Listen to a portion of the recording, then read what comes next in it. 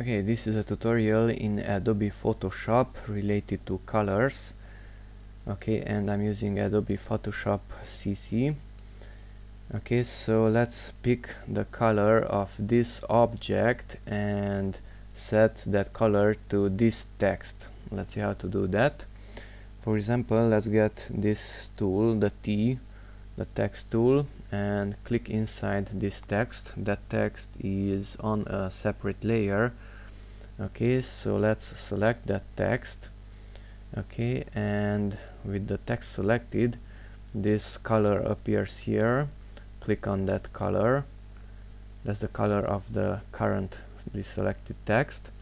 Okay, and I'm not going to select the color from here, but notice the cursor is changing. Here's a circle and here is the eyedropper tool.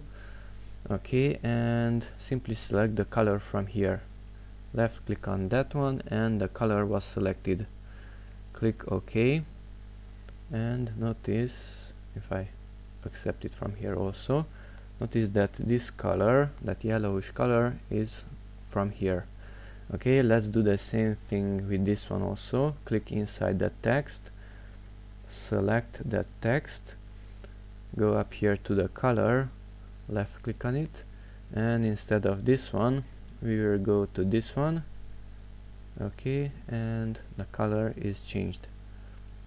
Click OK, and that's it. That eyedropper tool is also available here, is this one, eyedropper, but if you use the text tool and select the color, then it's also there. Okay, that's how to get a color from the existing image and apply it to a text in Photoshop.